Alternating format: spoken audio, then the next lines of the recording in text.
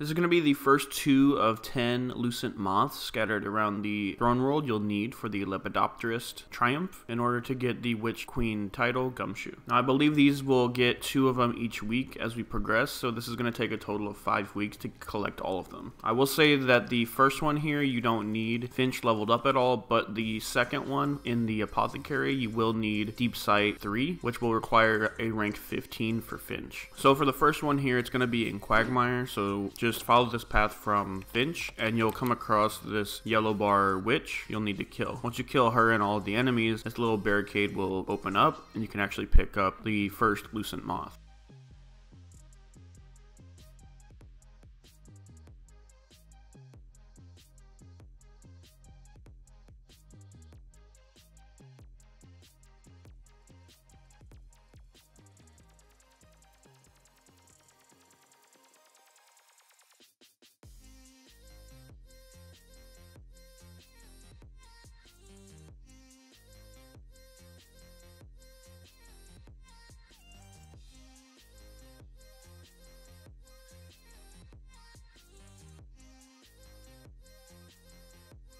Now the second one is a little bit tricky to get to because it's all the way in the Apothecary, so you just need to make sure to follow this path. Now once you get there, you're going to be looking for a Deep Sight Resonance portal, so once you activate it, it's going to be one of those rune puzzles, so just follow the path I show and just shoot all 5 of the runes and it'll spawn the Lucent Moth. And that's going to be the first 2 out of 10, so if this guide helped you out, remember to hit that like button, leave me a comment, and I'll see you guys in the next one.